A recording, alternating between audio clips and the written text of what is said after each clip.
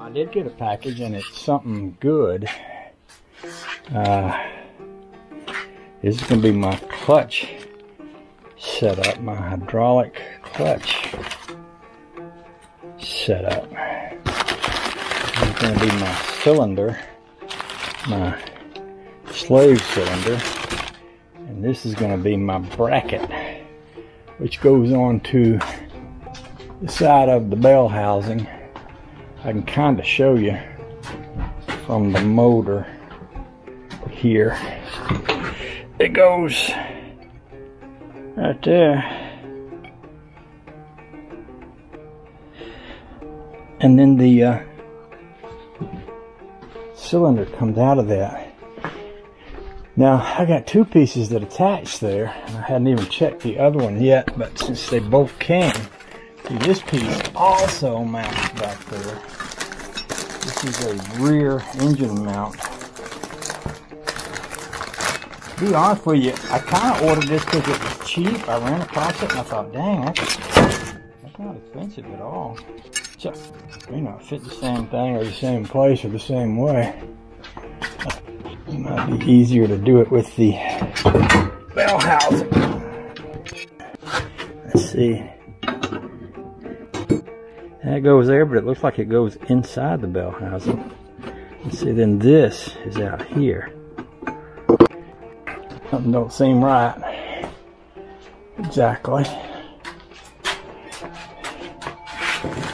Yeah, say something ain't right, but it ain't too far wrong. See, that is in the way of that.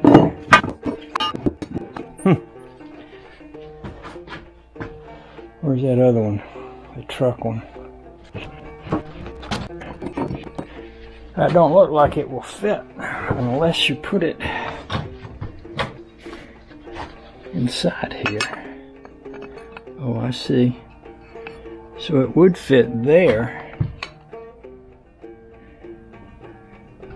But if you put it there, you're going to be spacing out your bell housing.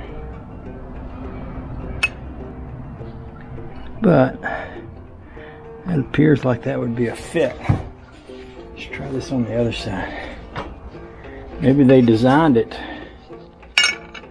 to space the bell housing out a bit. Maybe. Huh. It might be okay, but I might need, if I were going to use that, I might need a deeper pilot bearing. Interesting. Gives me something to think about. Okay, something to think about. Right there, more or less.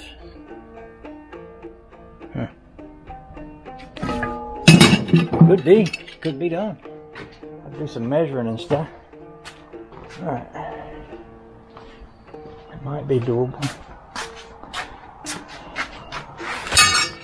Parts.